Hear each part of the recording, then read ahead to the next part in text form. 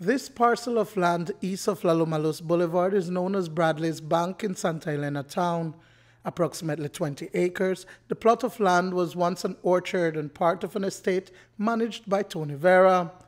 But back in 1999, the property was sold to Cayo Development Company Limited, whose shareholders were Michael Castillo and Santiago Mendoza. The company later acquired two titles for the property, which was divided by an access road back in 2002. Since 2014, at least 15 families have either purchased land with titles or are in the process of becoming title holders for plots that had been parceled off and issued to them by their area rep. Eusebia Romero and Ana Franco have been living in the area with their families for the past 2 years. They have invested their life's earnings and labor into the place they call home. We have been working our land for 2 years ago, and I don't think he can come and just say that that's for us, because we have invested a lot of money here and work, and he just can't just come and take off what we have worked here. How did you get the property? The minister gave us our papers, our lease, and that's how we get it. We didn't come just taking our land by ourselves. It's the minister that gave it to us. I went to the minister and tried to get a piece of land, and well, and they give me this piece of land here.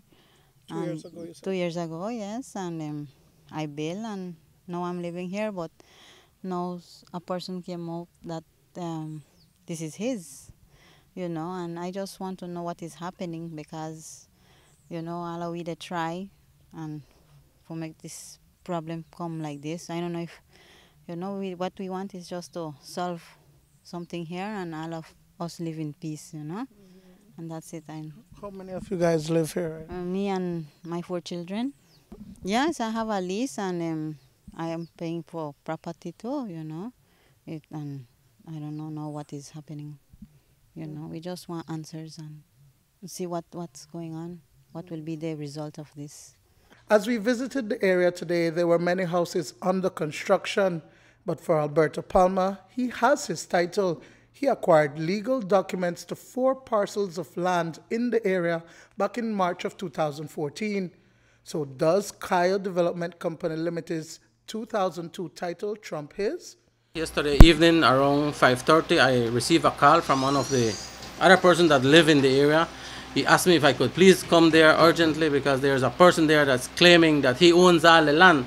So immediately I went there, and this person was there, and he told us that he is the owner of the land from 2002 and that he hasn't entered any arrangement with anyone to sell his land and when he says that when he came there he saw all these houses and he's ready to fence up the place and close up the place, and we were concerned about what he was saying. He have 2 titles. He brought copies for us to see. So I don't really know what the situation is back there. I don't know if it's how can he have title for all that land, and then we have title because we have bought this land from the government. But Mendoza says that in 2010, he received a letter from the government of Belize about the acquisition of the acreage as public land.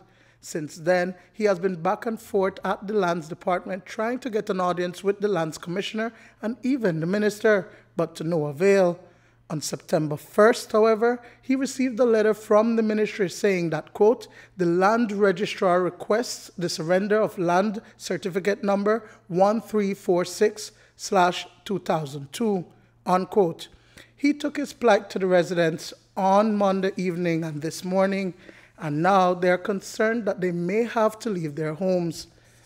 I am paying my title, so I don't apply for my property, and I am paying for it. So You've been paying 2 years, and you said that it's 3 years, no? Total. no, they give you 3 years to pay your property, and I've been paying it. So it's 1,000 that you need to pay, but you can't pay it by installments. So I've been paying it. So we are concerned because he is saying that his title supersedes ours since he has an older title, and our concern also is that he is saying that he will block the access, he will fence his place because his attorney has advised him to do that, and we are concerned about that because we need to go in and out because we have investment there. I'm concerned, yes. I'm concerned because this man come with sureness that is his, and we just want to get answers from the minister. He showed you or guys the documents even? Yes, we got the guy, yeah. He show us documents.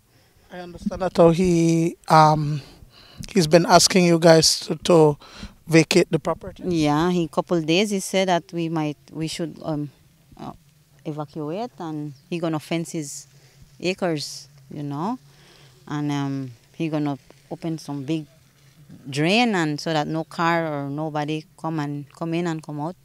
So he don't give with notice. Okay. Yes, we had a meeting with him actually yesterday and today, this morning, and so we want to know what's going on. This morning, at a meeting with residents, Mendoza was escorted to the San Ignacio police station after distress calls were made to the police of him aggressing residents. Duane, Moody for News 5.